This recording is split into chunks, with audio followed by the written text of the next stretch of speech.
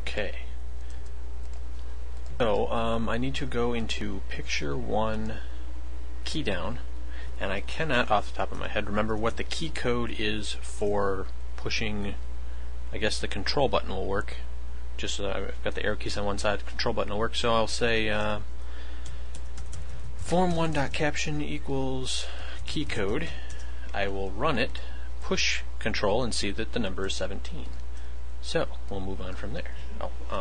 I might need that later. So if key code equals what was it? 17 or 18? Okay, another time it would be good if this was a video conference. 17. Somebody could have said 17. No. Alright, so if key code equals 17, and I'm going to put in a condition here, and action does not equal jumping or falling. Pretty much, you know what, it'd be easier to specify what action he has to be doing in order to attack instead of what he can't be doing. For example, if it was hurt, you know, if you have a certain, maybe it's even a half a second stun before you're supposed to be doing anything, we don't want him to be able to swing his weapon at any time during that. He should have to, so he can't be in the process of being stunned. You shouldn't be able to swing while you're in the middle of shooting your weapon off, or dying, or while you're falling or jumping.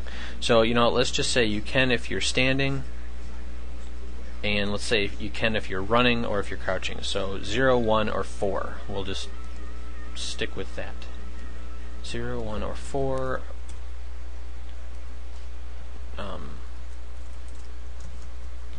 Let's see here. And action equals 0, or action equals 1, or action equals 4. Now, some of you might wonder how I jumped back to this spot of code so fast. When I was looking up there, I knew that I still had the cursor down here, wherever here was, so I just hit one of the keys on the keyboard and it jumps you to where your cursor's at. This, for those of you who are kind of new with stringing together ands and ors, by putting this into brackets, it looks at it like this. If the key I pushed is the control button and this is all true, then it does something. And this middle part here wants his action to either be 0 for standing still, or he has to be running, or he has to be crouching. So that's how that works. Hopefully you guys can follow. Then action equals, what is this, 4 for attacking? It can't be 4. 5. Action equals 5, and we're going to set animation equal to 0, because again, this is going to involve animating, so we need to always make sure his animation is set to 0 when that happens. So action equals 5, animation is 0. Let's go find a spot to put that in. For draw hero, we might as well start with that, right? Draw hero is somewhere around here. Here we go. If action equals 5, then temp A equals, it's these two. So 0, 1, 2, 3, 4, 5, 6, 7, 8, 9.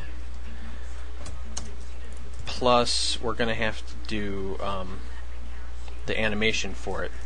And I have a feeling that we're going to be using, the animation is not going to increase by 1 each time, because there's only 2 animations, so there's probably going to be some fraction. So we're going to do the same thing we did up here with running and say integer of animation. So, in timer, we're going to, I'll run it just so we can see what happens. If I push control, he goes to swing, but nothing happens because he doesn't have any code for the animation to change. So we should put that here, somewhere in here. If action equals 4, then, so he's swinging. I'm actually going to fill in some of these comments that I should be doing the whole time. Okay. Animation equals animation plus, I'm going to say 0.5, which means it's only going to cycle twice before he swings. So it's going to be pretty quick. That means that once his animation equals 1, he actually is swinging the sword. Once it's got to kind of hover there for a second, so that we'll say if animation equals 2, then action equals 0. So that means he's finished. But we should say if animation equals 1, then this is when the actual sword would hit.